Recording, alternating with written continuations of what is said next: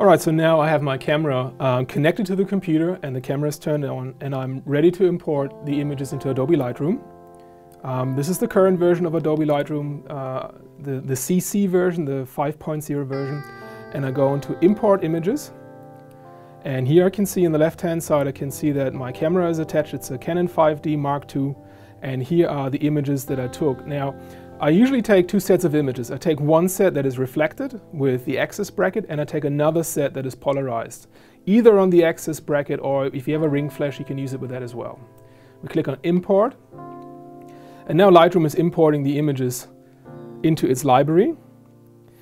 And now, so if you want to process these images, we have to change from the library mode, which can be seen here on top, to the develop mode, which is the one right next to it. Okay, so we click on develop, and here's the first image that I took with the gray reference card in the picture and photographed without polarized, so just a reflected image.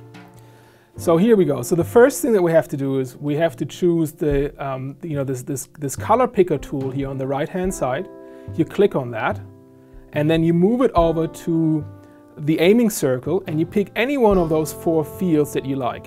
Okay, so I typically like this field the best, so that's the one I'm going to choose, right?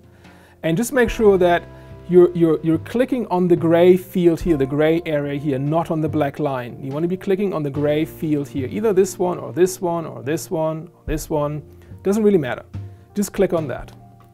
Okay, so this is the white balance. Okay, this is the purpose of the gray card, to carry out white balance, to overcome the bias that every camera has. You know, some cameras like the Nikons are more red, and the Canon cameras have a little bit of a different bias. It's sort of more yellow, and we overcome this bias by carrying out the white balance. Now, whilst I'm having my cursor over the card, here in the right hand corner there, beneath the histogram, I'm measuring LAB values. If this is not the case in your version of Lightroom, then you have to change that, and you do it in the following. You move your cursor over to the histogram, okay, like that. And then you hold down the control key on a Mac, or you right click on a PC, and then this window comes up. And you just got to make sure that you tick the last option, which is show LAB values, all right? So then when you move like this, LAB values, and then when you move your cursor over to the gray card, on the right hand side beneath the histogram, you're measuring LAB values. And now I can tell that the luminosity is 91%, the A is 0, and the B is nearly 0, okay? Now, as I said in the beginning, the white balance gray reference card has known color coordinates, and those color coordinates are L79, A0, and B0. So the A and the B is correct, but the L is too high, it's 90.9, and it should be 79. So now, in order to fix that, we have to do the exposure balance.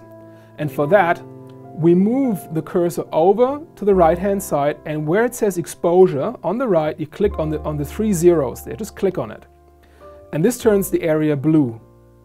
And then you move your cursor back over the gray card, any one of those four fields, let's say this one that we chose earlier.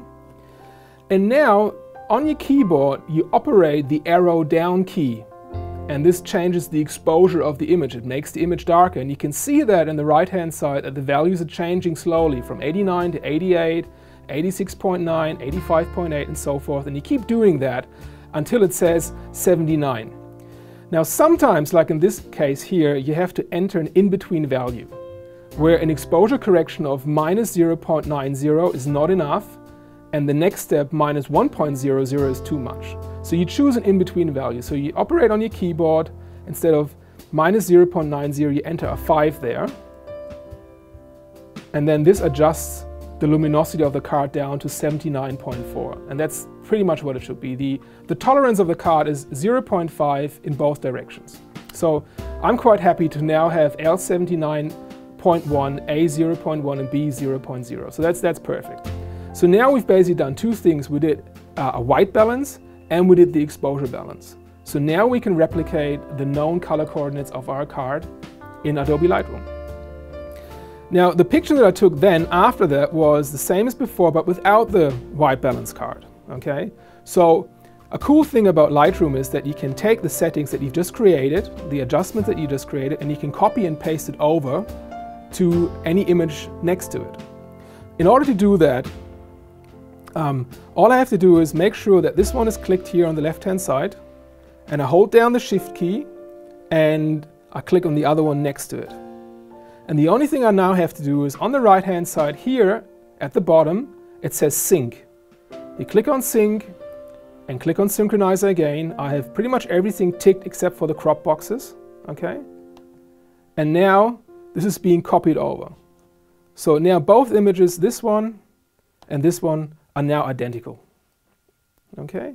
And I'm going to do the same with the polarized images, the same thing, okay? Because polarized has a small effect on the color temperature, and you want to neutralize this with the gray reference card. So the same thing again, I take my color picker tool, I click on any of those 4 fields.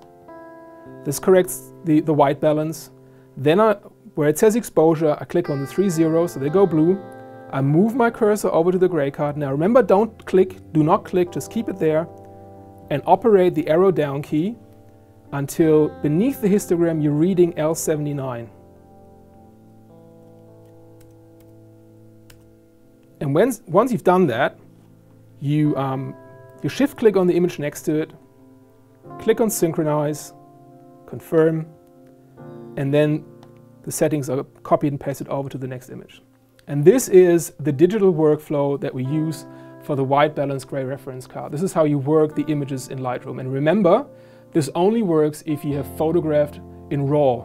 It doesn't work with JPEGs, it only works with RAW. So now you have a color accurate image for shade analysis, one that is polarized and one that is reflected.